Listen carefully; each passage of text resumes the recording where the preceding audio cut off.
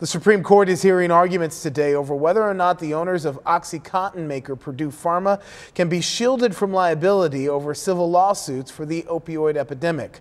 The settlement with state, local governments and the victims would provide billions of dollars to combat the opioid epidemic.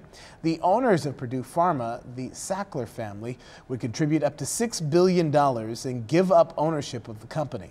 The Stamford, Connecticut-based company would then emerge from bankruptcy as a different entity, with its profits used for addiction treatment and prevention.